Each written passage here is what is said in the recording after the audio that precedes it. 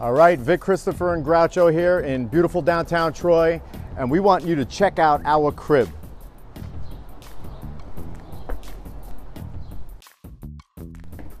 All right, this is it. It's a duplex style, and over here we've got our record collection. Got our open kitchen island over here. Classic diner booth with working jukebox behind you over here.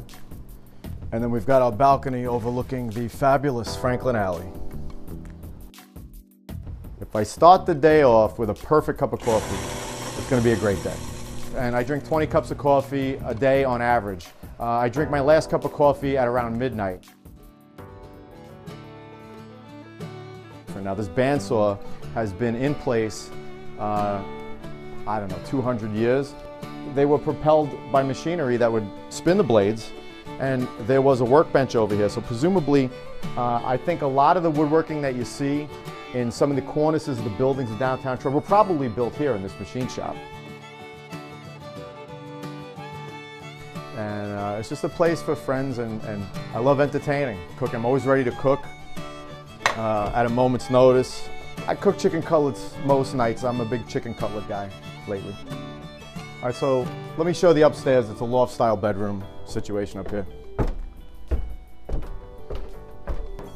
This is the lineup right here. This is the sneaker lineup. These are my gamers right here. I just got tired of wearing dress shoes, and I said I'm not going to do it anymore. So I don't even wear them to business meetings or weddings anymore. I'm strictly Jordans, and people, I think they like that. You know, they always comment on my sneakers. I got 2 closets, one for my suits and the other for my jerseys.